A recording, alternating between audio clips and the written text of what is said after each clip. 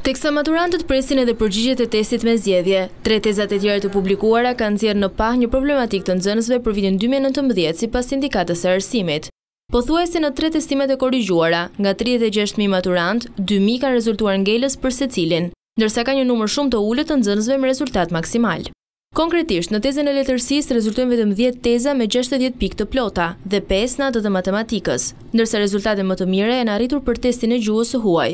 Pyetur nga Vizion Plus, sindikata e arsimit thotë se këto rezultate, kur po ulet gjithnjë më shumë numri nxënësve ekselent nga viti në vit, është faji i procesit të mësimdhënies, ndërsa rezulton që maturantët janë më të përgatitur për gjuhët e huaja duke lënë pas atë shqipe.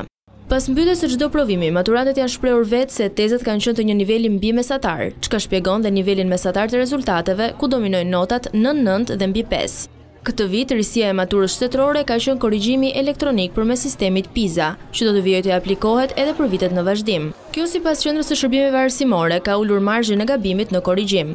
Për të gjitha pakënaqësitë e nxënësve është lënë afat 3 ditë pas çdo testimi që të merret një kopje e përgjigjeve e ndoshta teza të rivlerësohet. Për shkak të mbingarkesës, sistemi që aplikohet përmes portalit e-albania ka një mbingarkesë duke dalë jashtë funksioni. Në rast të vonesave parashikohen rrjedhimisht edhe vonesa në daljen e rezultateve finale dhe aplikimeve në universitete për kuotat e lira, që pritet të publikohen në muajin korrik.